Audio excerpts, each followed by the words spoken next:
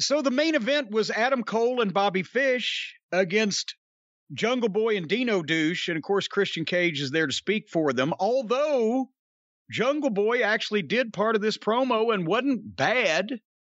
Adam Cole and Christian Cage were very good, but Jungle Boy wasn't bad. But with the dueling promo for the main event and then the tag team match. And I swear, everybody knows I like Adam Cole and Bobby Fish and Kyle O'Reilly and Roderick Strong, the Undisputed Era. All those guys individually have worked with them in Ring of Honor. They're all very talented. And I've been salivating at the thought that maybe could we get the Undisputed Era reformed in AEW so we could get poor Adam Cole away from the Hardy Boys before they ruin him too. So I was hoping that this would be one of those instances where the opponents would elevate Jungle Boy and just keep Dino out of it as much as possible. And to that end, the first line that I wrote on my notepad when the bell had not even rung yet was, I hope the reptile doesn't fuck this up. And that was weirdly and eerily prophetic. When they started out, Jungle Boy was great. Fish and Cole were great. They were doing some wrestling spots. They're shining the baby face. Dino Douche got in for a second with his awkward kicks and strikes, but he tagged back out. And everything was okay for the first little bit, and then they did a move. Did you see the move that Dino Douche slams, I think it was Bobby Fish. Yes. Slams Bobby Fish and tags Jungle Boy. And Jungle Boy gets up on the top rope. The dinosaur turns his back to Jungle Boy and stands in front of Bobby Fish, who's laying there. Jungle Boy jumps off the top rope and does a double knee strike to the back of Luchasaurus's head that turned him, Jungle Boy that is, in midair so that he could give Bobby Fish a senton. But what the problem was it looked like it was goddamn a knockout blow to the back of the dinosaur's head, and he missed Bobby Fish almost completely. So the dinosaur should have sold it. Did you see that? I did, of course. Are they getting way too cute for their own good to the point where that made no sense in the world? Remember, this, even though the Young Bucks are not actively wrestling in the match, is one of the Young Bucks. This is like their portion of the show. Adam Cole, Undisputed Era, Jungle Boy, Luchasaurus. This all falls under their auspices, so that's why you get that here. Well, we were headed downhill. They did kind of an awkward heat spot on Jungle Boy to go to the break where one of them tried to distract the referee while Jungle Boy hit the ropes and caught a knee in the back from the other heel, but the timing was off. I don't think Jungle Boy got the picture on the thing at first, whatever. And then they go to break. They come back. They've had a little heat on Jungle Boy. He actually hit a hot tag. Great work by the heels in setting this up to where he could dive, and they were trying to stop him.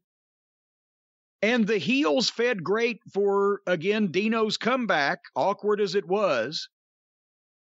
And then he makes a comeback and the heels feed for him and they take all these bumps for him. And then Dino Douche goes to the corner, gets up on the turnbuckles and glorifies and milks the people for so long. He lost the momentum of the comeback till even Jericho was screaming, "Stay on him!" out loud. Like you give directions in a match, like, stay on him when somebody's fucking wandering around. He was doing that on commentary because he turned around so long and the heels are having to wait for him. Anyway, Fish and Cole got to stand there while the dinosaur and Jungle Boy set up some goofy flip where Jungle Boy flips over the top of Dino into the ring and they get Fish up on Jungle Boy's shoulders, and Dino completely whiffed a kick on Bobby Fish, even though they switched the camera angle at a fortunate moment. You could still see it, especially because Fish sold it since it never touched him or came close to him. Fish couldn't sell it because he didn't feel anything, and Dino's foot was back on the mat before Fish sold the kick. So the whole thing went to shit since Dino Douche got the tag. And then suddenly, Jungle Boy and Adam Cole were in the ring having a singles match. Dino Douche was on the floor kneeling, watching, down by the ring apron, leaning on it, watching the match. You could see that he was cognizant and coherent, and there was nothing stopping him from getting up on the apron to take the tag. He was just watching, waiting for his next spot. And there was a deal where Adam Cole went for the Panama Sunrise on Fish, but then it was Dino's turn to come in and do something, so he rolls back in and catches Cole coming off the ropes for the Sunrise, catches him and power bombs him. And then the guy who gave the power bomb, Dino Douche, rolls back out to the floor and kneels back down on the floor behind the apron and sits and watches Bobby Fish make the save. Why is he selling? I'm writing. He's letting the heels do more shit and not even up on the apron trying for the tag, and he's the guy who powerbombed the guy to begin with, but then he rolled out of the ring and sold on the floor to let Jungle Boy do more of his shit, and the heels take advantage of Jungle Boy. Did this fucking clown ever go to wrestling school? Or did they just find some schlub sleeping in a dumpster and put this fucking mask on him? I believe he went all the way through WWE developmental. So he never went to wrestling school. I can't speak about what he did before WWE. I would assume he did because he seems more like an indie mark than he does like some bodybuilder they found to train. But he went through developmental at some point. Well, you can lead a horse to water, but you can't teach the dinosaur how to work. So then suddenly the Hardy Boys come down the aisle sneaking and making shushing pantomimes to the camera like, don't tell anybody we're here. And they come down and stare at the dinosaur. But here comes Christian Cage out with a chair, and they do a comedy chase around the ring. And when they run away from the ring, Adam Cole went with them. Why did he go with them? He's not only is he in the match, but they were in control a minute ago. But suddenly, because Christian Cage comes to chase the Hardy Boys out of ringside, Adam Cole leaves Bobby Fish, and the heels run back to the entranceway, and Jungle Boy gets the snare trap on Bobby Fish, and he taps out because Cole left and ran off to go with the Hardy Boys. And then everybody just stood around and stared at each other off the air. They're beating Fish to death. I'm afraid now they're going to break up Cole and Fish instead of Cole and the fucking Cucamonga Kids, and we've got to watch Adam Cole lower himself to be a comedy stooge to a couple of middle school children who are both, their chronological ages don't reflect their fucking mental ages because emotionally they're 12, and their physical size puts them more at 10. But they're middle-aged jack-offs, and Cole is going to be with them instead, I'm afraid, instead of with Fish because he's leaving Fish to hang out to dry. I can't imagine who thought any of this finish would be in any way remotely good. And that's what we ended up with. So my favorite wrestler from NXT has been in AEW for a month, and I can't stand any of his matches. That was the close of that program. What'd you think? I can't add too much. I agree. At first, I wasn't excited about Bobby Fish and single stuff, and then he started winning me over. The thing with him and Punk I really liked, him and Danielson. And then I thought, okay, naturally they'll do something with him and Cole. And look, I'm not a fan of the Buck stuff, but I figured there'll be some teasing back and forth, some silliness. But eventually we'll get something. Bobby Fish has been made to look like a scrub on TV. Who knows what's going to happen now? But I think by and large, the last segment on Rampage is tough to get through no matter what, especially if you're trying to watch it live and you're 41 and you have a bunch of kids. That's usually like, I'm going to bed. I'll watch it the next day. But look, did this match fit on Raw? That would be my question. The Young Bucks, they're bad comedy. They're running away from the chair, which was ridiculous in slow motion. All of this. This is the part of AEW that fits on WWE TV. And there was a lot more of this early on. But there's stuff like this that would fit on WWE TV. And if someone told you it was Vince McMahon doing it, you wouldn't be like, oh, that doesn't seem like Vince. It would make sense. And then there's the other stuff. The Punks, the Danielsons, the other guys who are doing things that are serious. Even though Danielson had to interact with the Dark Order, he was serious. He was serious. And he made that whole thing serious. But it's this stuff. The bad acting, the lame stuff. And I may be completely wrong, but the way the fans turned on Cody, I wouldn't be surprised in the next year or so if you're going to start hearing more boos for the Young Bucks, and not like you're a heel, I'm booing you, more I'm really sick of you guys, so I'm booing you. You would have to think that now, again, with more professional quality upper card talent coming in, that they're being shown up more and more, and they never change their shit. All the matches are the same. The fucking goofy outfits, the lack of seriousness of anything. That seems to me to be the perfect recipe for people that you would get tired of looking at. And I think it has to come. They're never a part of the best thing on the show. I mean, despite what's in the Observer. I mean, seriously, that pay-per-view, they weren't a part of the best thing. It's been months since, what was the last thing they did on TV? An angle, a promo, a match that was really like, wow, that's great. No, their matches all blend into the next one, and their promos and angles are all silly. And then all this other stuff stands out. AEW's had moments that will now stand out. I still have on my DVR Punk in Chicago, that debut. I'll probably save that forever. What a moment. You can go watch that. You feel it when it happens. Yeah. The Young Bucks ain't getting those moments. They can go do a match and go do a bunch of flips and plan it out and tease moves that they did 3 years ago. And there's going to be a segment to the audience that likes it, and an even smaller segment that'll give it 5 stars. But I think a lot of the things happening right now, the Young Bucks are kind of getting left behind. Whether they sign a renewal or not, they're getting left behind right now. Well, you know, the one mistake they've made since the start of this is they were not able to figure out a way to tell Tony Khan that he should not sign Danielson and Punk and any top talent that would show them up. When they started, it was all their little play friends, and they were going to get to do whatever they wanted, and they stood out in a sea of green because they did all the flips. They just did them better than everybody else. Now that there's quality talent that has come in and is outperforming in a serious fashion all the stupid shit that they and their fucking goofy stooges do, they haven't figured out a way to take the attention back.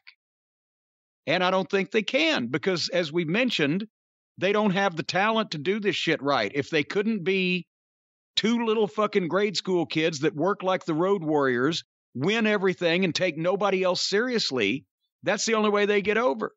And that gets old after a while, because it wasn't funny to begin with, but for people with, you know, the senses of humor that are easily tickled, it worked for a while, but it's getting less and less entertaining, and they don't know how to do anything else. It's just lame. It's just completely lame, but I don't despise the Young Bucks. I don't wish ill on them. In fact, I wish they would research a new career.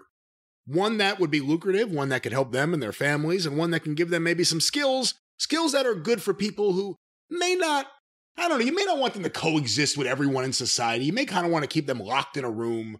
I really don't know, but fortunately, we know a place that anyone, no matter who you are, whether you're a good person or a douchebag, we know a place where anyone can get a new skill and learn that skill right now. That's right. And if you're a douchebag that wants a new skill, then I can think of no better place to go than our fine friends at Codecademy. Because, I said it at the top of the program, nobody knows how this internet works, the World Wide Web, all of these various HTTPs and HTMLs and WWWs. Nobody, even the people who sell these products and services, they don't know how the shit works. That's why the people at Codecademy within the next 15 years are going to be the people that rule the world. The people at Code Academy are going to be like the Knights Templar. The people at Code Academy are going to be the secret society behind the scenes that runs the world, because they're the only ones that know how to crack the secret code that allows you to get your emails on time, or allows you to order your anal lube from a fine quality retailer online. Let's not focus on things like that. Let's talk about the actual skills you can use and learn. The whole world is running on the internet now and all this technology, and nobody knows how it works except for the secret society of Code Academy graduates. And those people are going to be in the spot to control life and civilization as we know it. Folks, over 50 million people already know that Code Academy is the best way to learn to code. I don't know that 50 million people know this code, but they probably figured out that it's the best way to learn it if it's capable.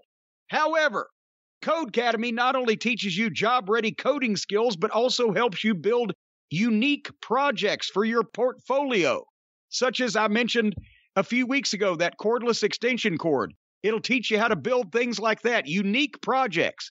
You can earn certificates. Certificates of deposit? I don't know what the certificates are, but you can earn them. But at Code Academy, you can learn at your own pace and get qualified for in-demand jobs, such as replacing innocent technicians of internet services that go to houses where they're then held in the basement until their shit works.